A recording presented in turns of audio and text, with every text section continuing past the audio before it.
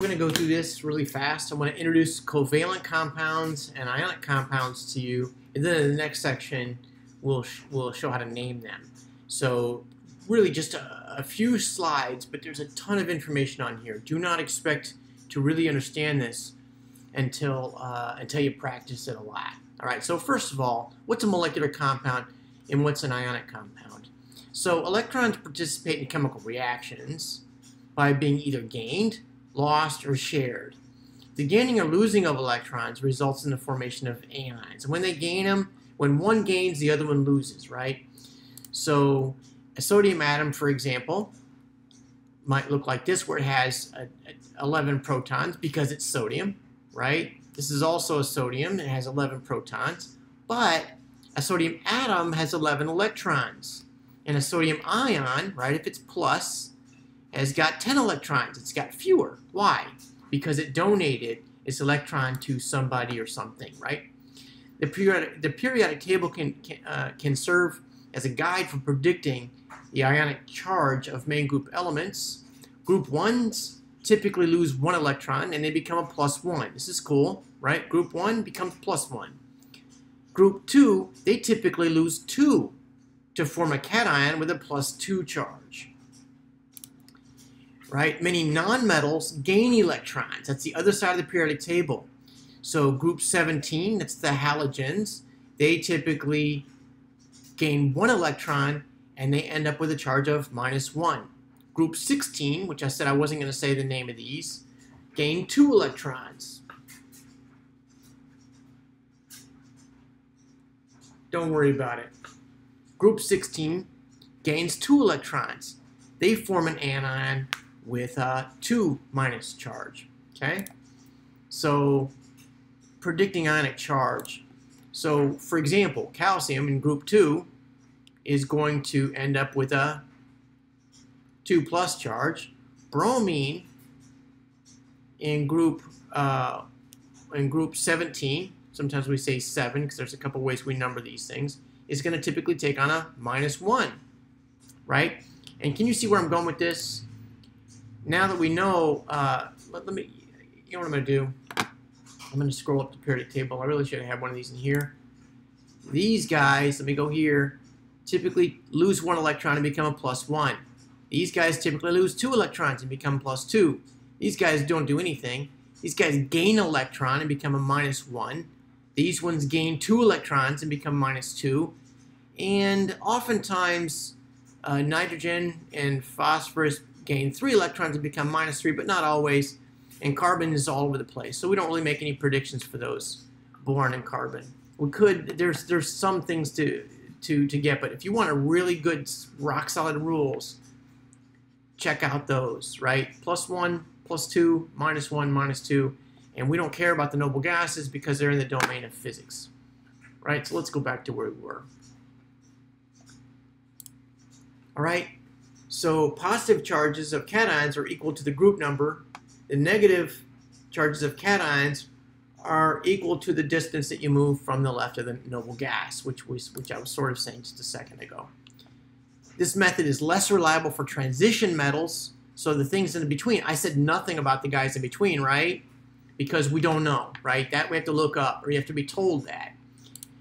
So these are all +1s, these are all +2s, -1s, -2s. A lot of times these are -3s. That's pretty reliable.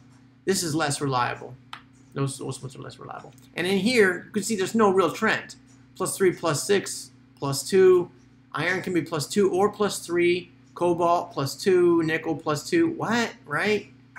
So you really can't make predictions about the stuff in the middle. You make predictions about these groups and these groups. Okay?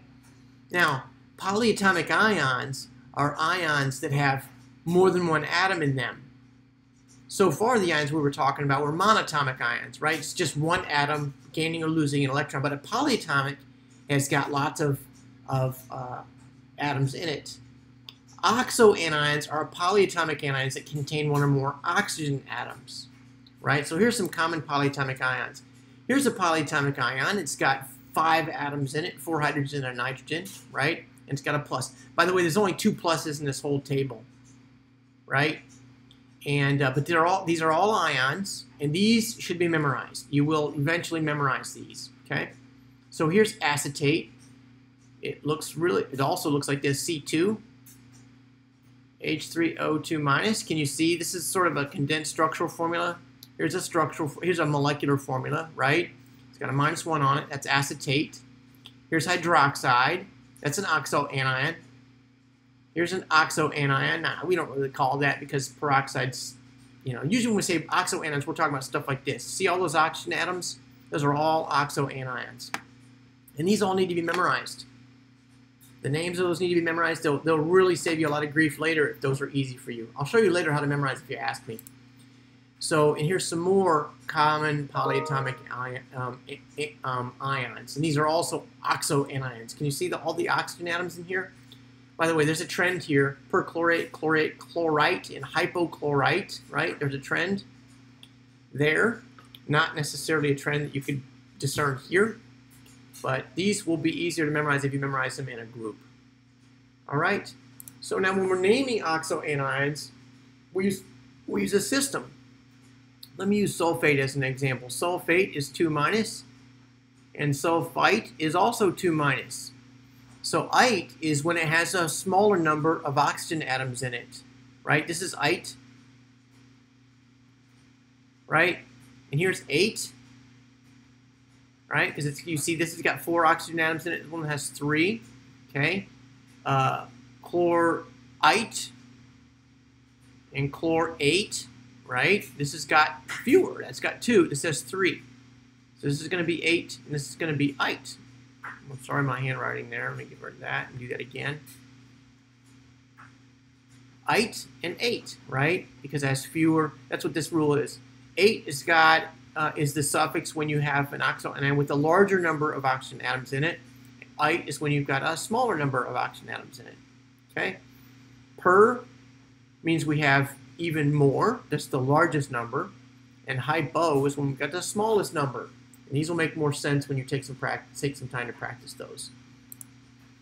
All right. Now, types of chemical bonds are as follows.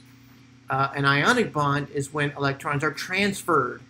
Although there are some chemists, including me, who don't like to call that a bond. Why? Because it's really just an electrostatic interaction. Still, everybody calls them bonds, so I'm going to call them bonds too. Now, when electrons are shared, that's when we really do have a bond, and that's called a covalent bond. Again, I'm going to call these ionic bonds, even though they're not really bonds. Okay, and covalent bonds. Compounds are classified as ionic if they've got ionic bonds in them, and molecular if they don't. Okay? So metals readily lose electrons, and so they're going to form cations. Nonmetals readily gain electrons, so they're going to form anions. If you have a metal and a nonmetal, you're going to have a transfer. This is going to be ionic. Okay? Metals and nonmetals generally form ionic compounds. So it becomes very easy. If you're looking at a formula and you see a metal, you know it's ionic. All right? It's that simple. We're not going to deal with metallic bonds in this class, so we're going to keep it at that for now. All right, so let's go down. Where was I? All right, we already did that one. All right, down. Let's look at some examples now. If we're going to combine sodium and chlorine, then we know sodium's in group 1, so it's generally going to take on a +1 charge. And chlorine is a halogen. It's in group 7 or 17, depending on which table you're looking at. Again, we number those differently, okay? So I'm going to call them group 7 a lot, but the one that OpenStax uses has it labeled as 17. That is going to take on a -1 charge, and this is just a 1-to-1 ratio, right? So since it's 1-to-1, we're just going to know that that's going to go to sodium and chlorine. We'll describe how to name this in the next section. Calcium, on the other hand, is in group 2, so it's going to have a tendency to take on a +2. And chlorine is in group 17, so it's going to take on a -1. You can see it's going to take 2 minuses to account for that +2, right? And so the formula you're going to get with calcium chloride is going to be CaCl2. Properties of ionic compounds are as follows. They have very high melting points, very high boiling points, very, very high. When they're solid, they are non-conductive. They do not conduct electricity. But when they've been melted, then they do conduct electricity. Here's a picture of that. I think I'm going to move on.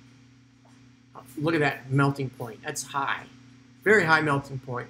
And it conducts electricity when it's molten. So here's the light bulb. I said I wasn't going to go right past it. See, it's off, right? But as soon as we heat this up and melt it, right? We're heating it up and melting it. Then boom, light bulb goes on. Okay, because it's conductive when it's molten. Okay, so ionic compounds are electrically neutral overall. So if you have an ionic compound, you've got to make sure that the plus charges and the minus charges match up. So they're always going to be in the lowest, let's see, the lowest common multiple of charges, right? So +3 and -2, they go evenly in the 6, right? So it's going to take 2 of these and 3 of these to make a 6. And there you go, right?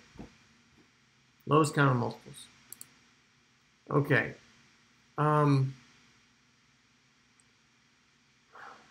think I want to skip this slide. I just want to move on. So many ionic compounds contain polyatomic ions as the cation or anion or both.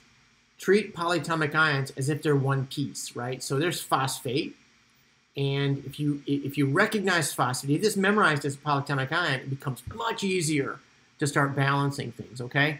So there's a polyatomic ion called phosphate, that's right, phosphate, and there's calcium. And so if you treat that as if it's one unit, it's much easier to deal with. This is going to be, since calcium is +2, this is -3. The lowest common multiple of this is going to be 6, so it's going to take 3 of these and 2 of these, and that's what I got. There's my 2, and there's my 3. Okay. All right, now molecular compounds are much simpler. Molecular compounds result when atoms share electrons. They exist as discrete neutral molecules, and they're formed by the combination of nonmetals, and they often exist as gases, low boiling liquids, or low melting solids. So the melting point of molecular compounds, I realize I'm not saying a whole lot about this. Ionic is much more interesting for this topic, but because these are so simple, right? There's no metals in them, and they have low melting points, low boiling points, and they often exist as gases. All right, and so in the next section, we are going to name them, and that's going to be a beast. So hold on to your hats.